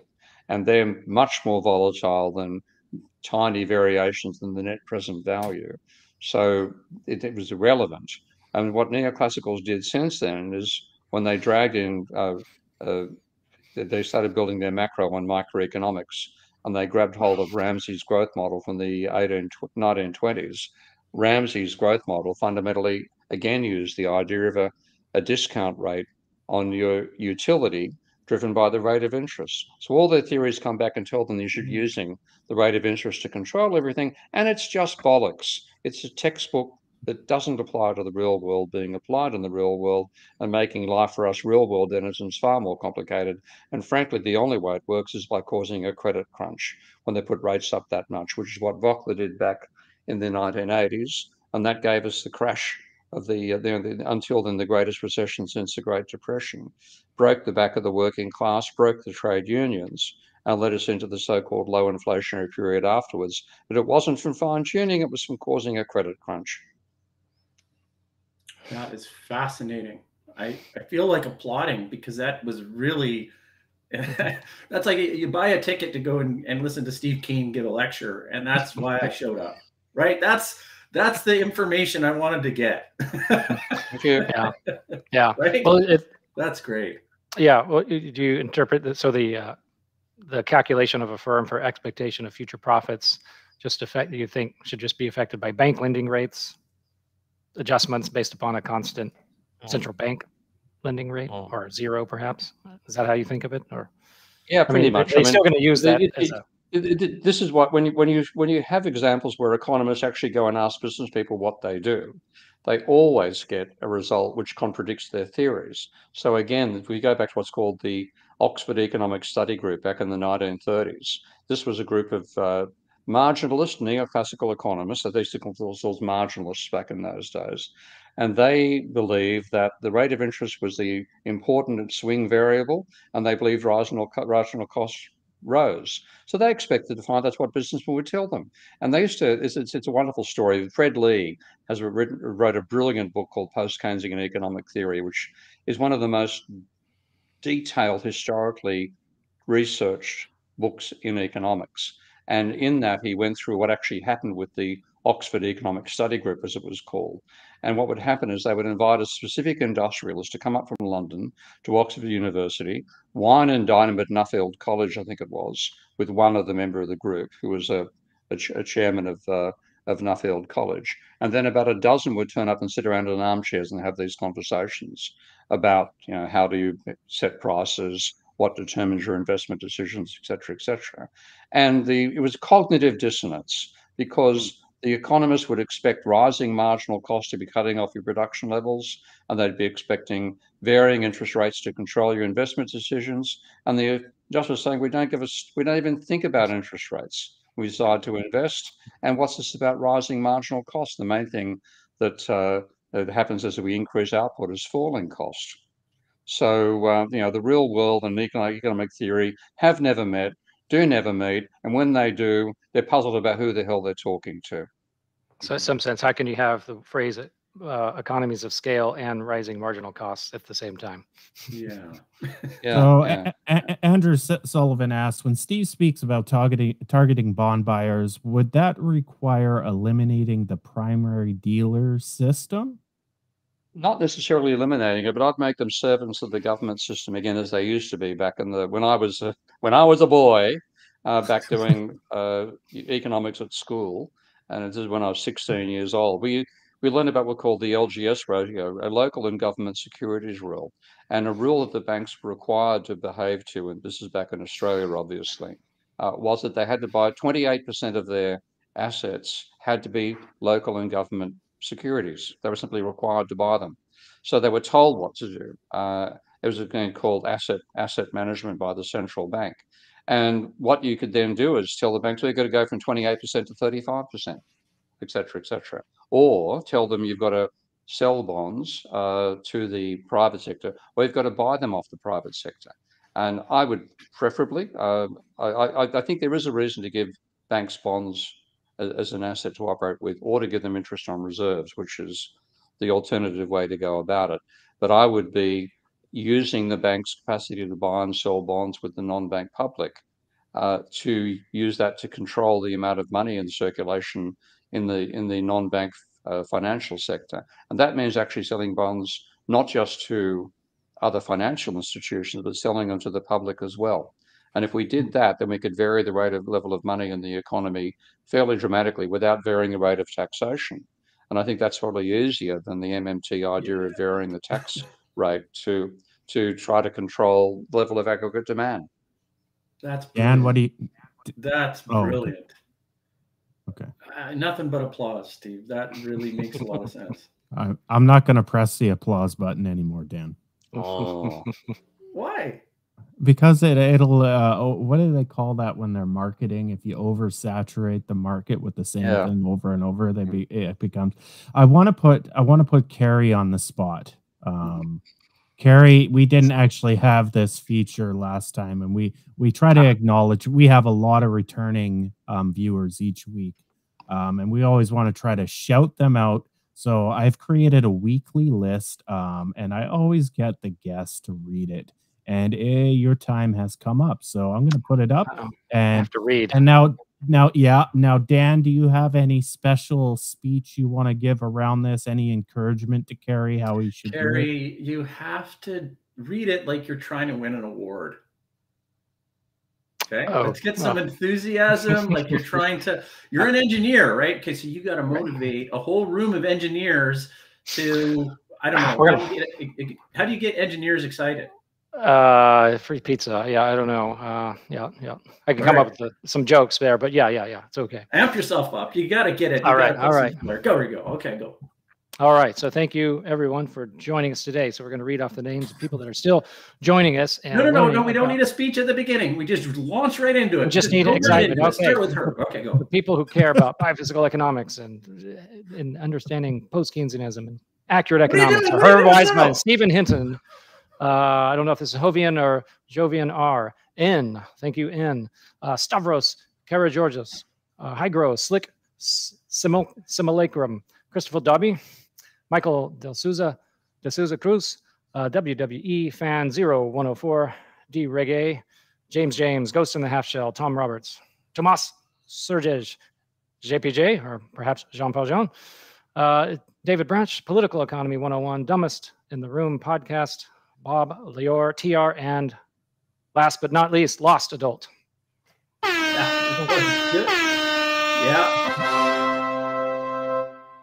Good job. That was actually quite entertaining. I really enjoyed that. He's swatting me off. He's pushing through the mess. He just went for it. Carey, you were that was great. So M's got a question here. Keene recently said he is sympathetic to a money tethered to the biosphere and spoke of a constraint. Can he elaborate? Thank you. Steve? Okay, well, one very immediate thing I want to do is bring in a parallel currency system so that to go shopping, you both use your cash supply, but also use universal carbon credits, which would be created by the Treasury and then distributed on a daily or whatever basis to individuals at the level of the average for the entire economy. I wouldn't try to do it internationally because that's a way of making sure nothing actually gets done. So I'd have every American getting the average universal carbon credit, which was equivalent to the average consumption of carbon by an American. Now, given the incredible skewness of the distribution of income, that would mean that 95% of people would never exhaust their carbon credits, so they'd accumulate excess carbon credits. But of course, the top 5% would run out pretty much during breakfast, and they'd therefore be forced to buy excess universal carbon credits off the other 95%. So that would be a very strong redistribution mechanism from the rich to the poor.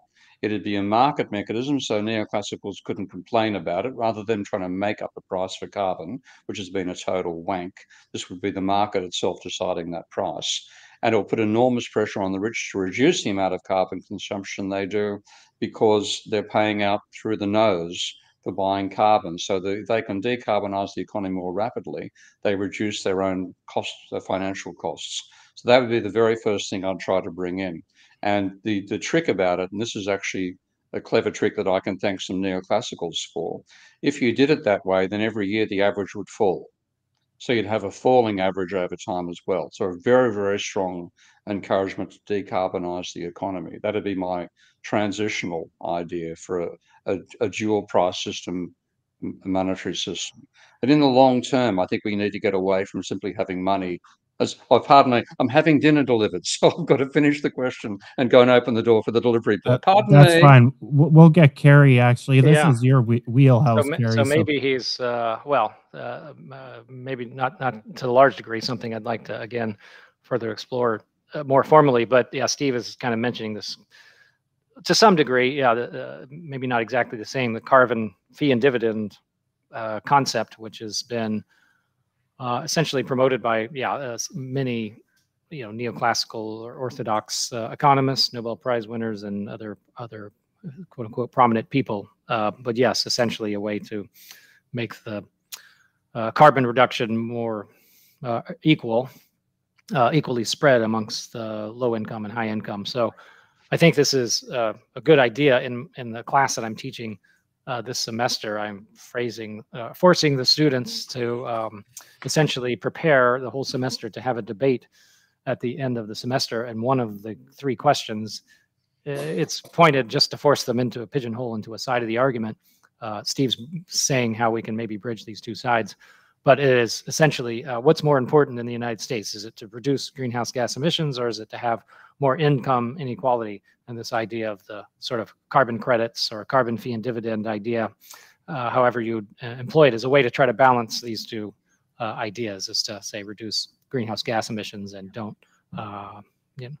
punish the low income citizens any more than they're already getting held back in the economy. So yeah, so this idea seems to have merit with me as well. And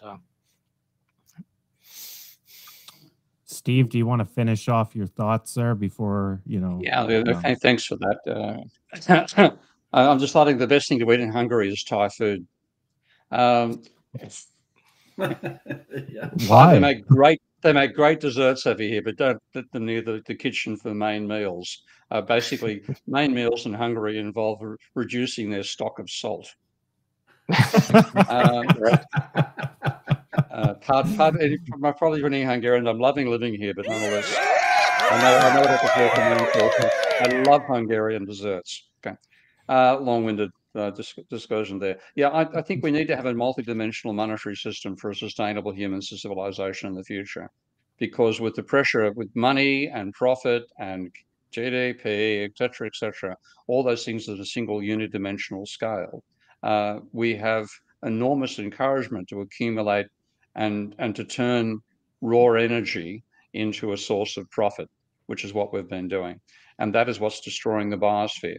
So we need to so long as we're still continuing to produce on the biosphere, and we're going to be stuck with that, particularly if we destroy capitalism, which I think is quite feasible. If we destroy the productive system here with the climate change, that's going to be our future indefinitely. But even if we got to the stage of producing off planet, you'd want to have a range of signals in your pricing system that encouraged things other than ripping the shit out of the ground and flogging it for a profit. So I would want to see, biosphere, complexity of the biosphere, biodiversity, carbon reduction, etc., elements to our monetary system, and then try to develop a rather more philosophical and intelligent approach to this planet than we've done by having it all about how many bucks can you grab out of the ground and flog to other people and make a profit. What's the here's a question here. What's the distinction?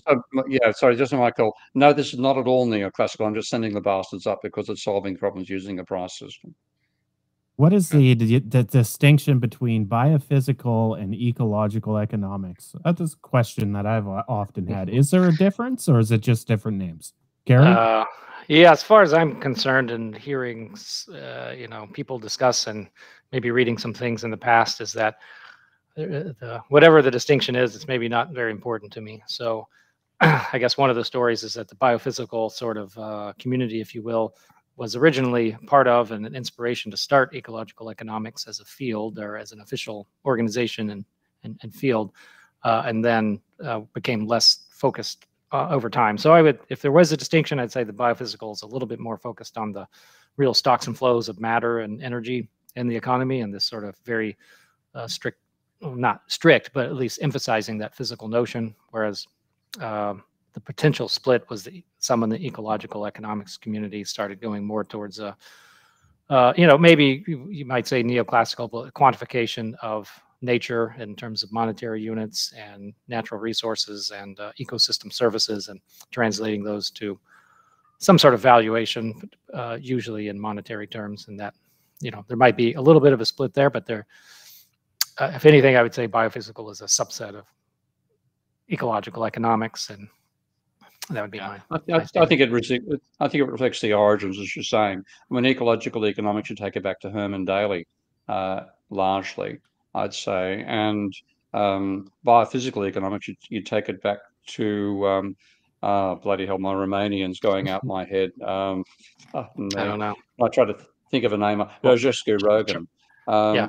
So there's more of the biophysical is more focused upon the fact to actually have an economy, we're transforming inputs of nature into forms we can actually exploit, whereas the ecological is more, we should have other interests apart from just money, blah, blah, blah. So there's two different origin points, but they converge on each other because what they are both fundamentally is they're focused upon the real world. Neoclassical economics is, whiteboard economics, where you can write terms down that look like they're got something to do with an economy, wages, prices, blah, blah, blah, but they're leaving out the physical world. And they have a model of production that involves no inputs from the natural environment is just insane, but that's what they've done. So that's why ecological and biophysical, even though they've got different historical origins, they're completely opposed to the neoclassical vision, which presumes you can make something out of nothing. That relates to another one of M's questions too, by the way. Yeah, I was going to get to M's questions. Yeah. So yeah, I mean, both would start with a circle that says, here's the earth or our resources, and the economy is inside of that circle. Yeah. Both would, lecture number one, and either a class on either would start with that premise. And then as listener M is asking something like, is infinite knowledge can supersede the idea of atoms and matter? So I think the biophysical and ecological side says, no, I've got to quantify something about the environment in terms of a quantity of mass or something that probably relates to atoms and matter, and say that those are the resources that we use our knowledge to rearrange.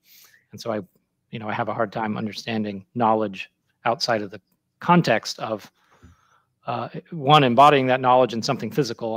There could be some philosophy or some physics that says it's possible to quantify information in some way that's not embodied in matter or an arrangement of energy, but I don't know of it. So yeah, infinite. I don't know how to even think about knowledge if you don't recognize that there's a limited source of atoms and a limited ways of arranging them, and the ways we try to understand a limited ways of arranging them is essentially what we'd call the laws of physics. James is saying something I agree with. What is James saying? Wouldn't I wouldn't piss on them them. if they were on fire, Steve. Yeah. Who's, I don't know who them is. Yeah, but yeah. Depends if my piss was flammable, then I might consider it. I have to give some props to this encore.org. This is really a cool website, and I think we should share it. It's ecocore.org. Core.org. Yeah. Yeah, And I put it in the chat, guys. yeah, and I'm going to see if I can share my screen. This is it's on a it's on a graphic here, which I think is pretty cool. I want to talk through some concern here. It's an ambitious. I'll tell you why it's ambitious. I love this number one, set carbon allowance emissions. I'm fine with the carbon bank. I'm fine with getting it to the citizens. This starts to get quite heavy by running a dual system. I think every market and good, every ATM, or not ATM, but like just think of a grocery checkout. Everything has to have a dual split sort of system. And I think that, like, from industry, they're like, how in the world would you, like, how are you going to do that? So that's my question. What do you, like, this is great. But is there redundancy in that, right? I mean, I know it's probably the best way to get the proper accounting. And look at this, every oil, gas, and coal company must account for every kilo of carbon with some value of carbon tokens obtained from their customers. So, wow, this is really interesting. It's a real circular accounting, but it duplicates so much in industry here. Like, we can just wave our fingers and get industry to totally put two kind of, account for the carbon and currency, and also the regular currency. I need some help with that, guys. Yeah, I'm probably open to whether something like this can get pulled off. That's what I was trying to say. If you're in the life cycle assessment community, you would say, well, this is the kind of thing we do, and we're creating this information, and we have ways to embed this information into different products. And then there's the practical idea of, well, okay, how do you embed this in products? And over time, just for better or for worse, more smartphone use and is making this thing a little bit possible. Let's just think about going to the grocery store, and I traveled in UK a little bit this summer, and a little bit happened in the United States. People, essentially going into the store, collecting things, checking out without anybody else there. So there's a lot of information embedded in barcodes. Of course, it's usually just the price and then tracking what you bought so that the store knows here's the things that people are buying, what they need to order. So in principle, you'd have to embed the carbon information into the barcode. And so the question is, okay, can we pull that off in a way that people buy into the correct accounting system, and everybody accepts the accounting system? And that's, I think, where the fundamental challenge is what is the other accounting system? I'm probably okay with keeping it separate from just embedding it in the price. If we do that, then, we can at least understand it more simpler. Of course, there's been lots of discussion about just embedding carbon in the price directly, but then you still have to know how much carbon is associated with each product.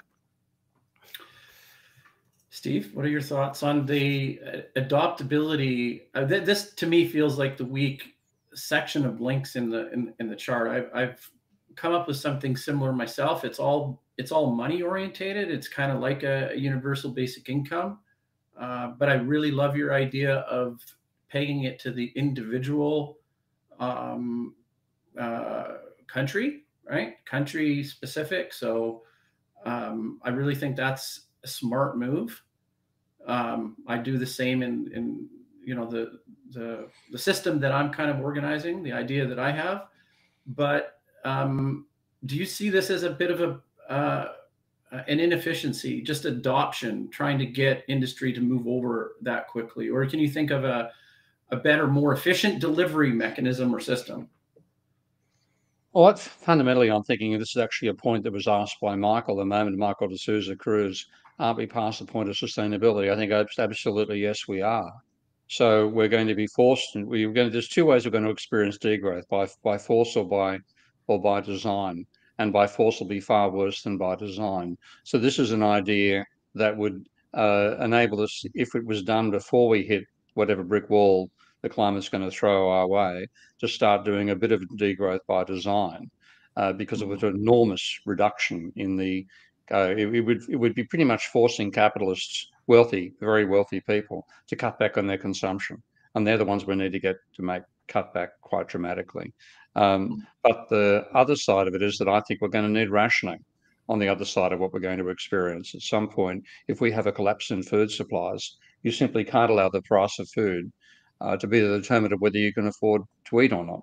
And I think that then going to get social breakdown and a collapse in civilization. And that's what we've got to desperately try to do, is to hold on to civilization through the catastrophe that neoclassical economists have led us blindly into. So rationing is going to be vital. In the Second World War, it was ration cards and a very stylized consumption pattern that you could have.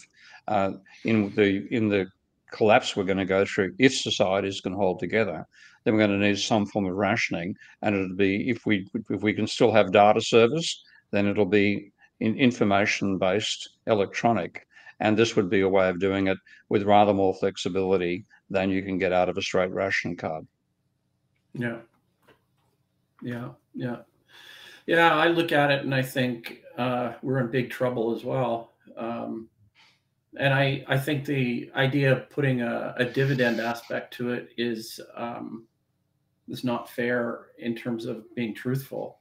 When I kind of envision my universal basic income approach, national based, I think about it and I say, yeah, you can take the average individuals, like the average income for an American citizen, Canadian citizen, Hungarian, wherever you're from, and that's where your income is. But there's going to be a lot of downward pressure on sustaining that income level, and on an individual basis, unless there's like a mass transformation and integration into like a new form of healthy economy.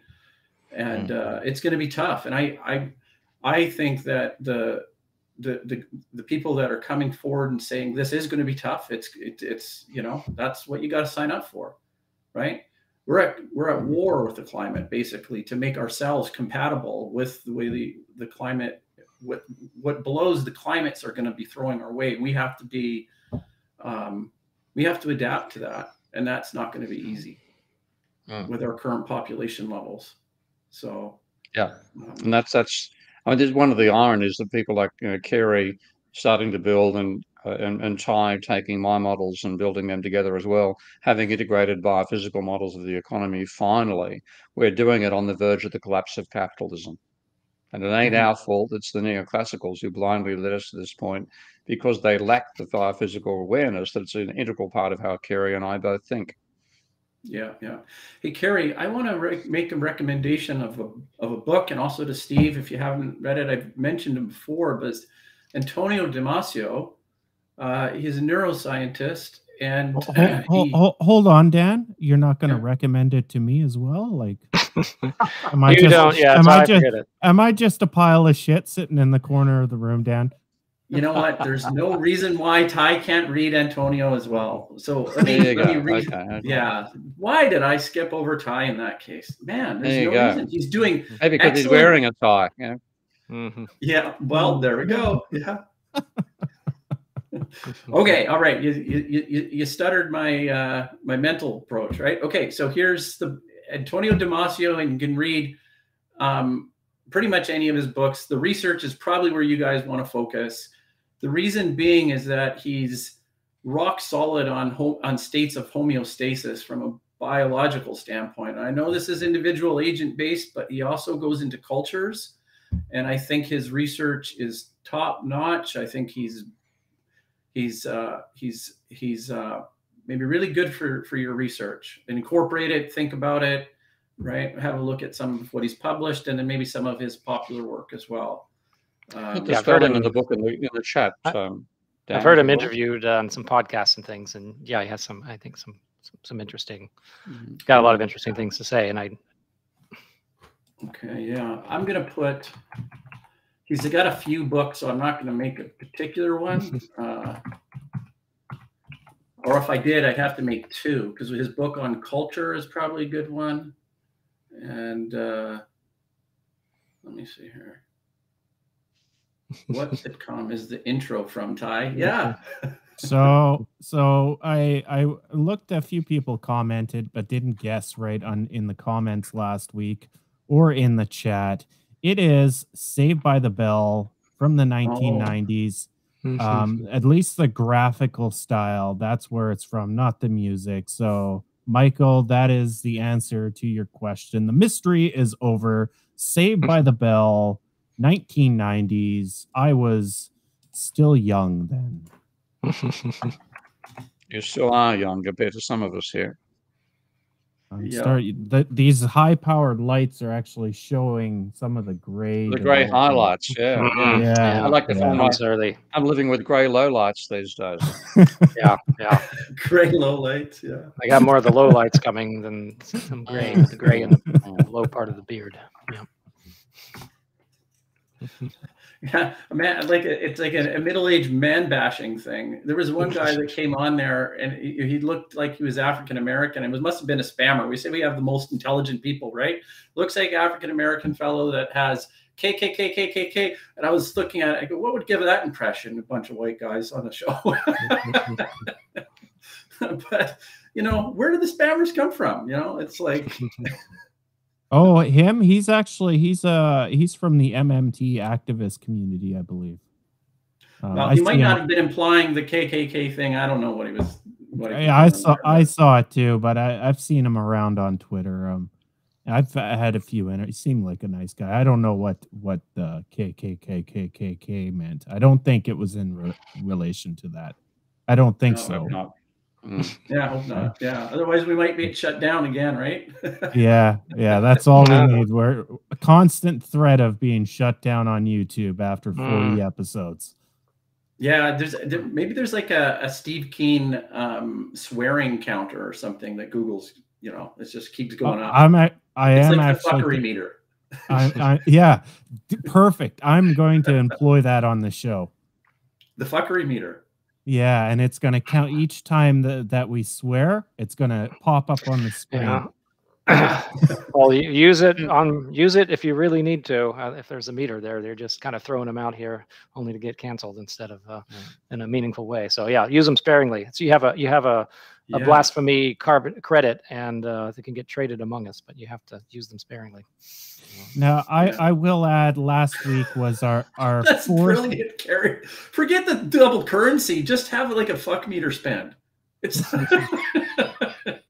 Yeah, we got to mute him a now. Fourth what? A fourth time? What? Fourth what? So last week was our fourth highest viewed show on YouTube. So hopefully, us switching up some styles here helps us get to a broader audience, because if not, maybe we should stop doing this. So anyways, hopefully the trend continues. We've had about 15 average people on Twitter, sitting around 35 average people watching here on YouTube. So we've been sitting around 50 people watching. So it's doing a little bit better. Here we go. The minstrel. He's redeeming 55. himself. He's engaging. We got him back. Good. We pulled him from the abyss. Okay, good. Minstrel 55. He's redeemed himself. Oh yeah, right here. He doesn't. Okay. I didn't think that was the case. Anyways, it didn't make sense because there were too many Ks. So thanks for joining in. I've seen you on Twitter, I believe, or now X. I'm glad you joined us on the show. We always like new people coming in. We're kind of reaching the end of the show at this point. I'd like to say thank you to Carey King for being on the show. Yeah. Well, thank you. Thanks for having me. Yeah. Always a pleasure to chat, and it's a good conversation. You can get his book, The Economic Superorganism. I'm sure that's on Amazon and wherever you buy books nowadays. Isn't that right, Carey? Yes, all of your best-selling online retailers. Yes, so buy it from an Perfect. online local retailer. Yeah, get it shipped in person, in physical or online. Yes. And, you know, if you want to have Carey on your own podcast or live stream, well, it's a perfect title name, The Economic Superorganism by Carey King. Anyways, guys, we will see you next week. We've got David Fields for Steve Keen, Daniel Sanderson, Carey King. I'm Ty Keynes. We'll see you next week. Bye-bye.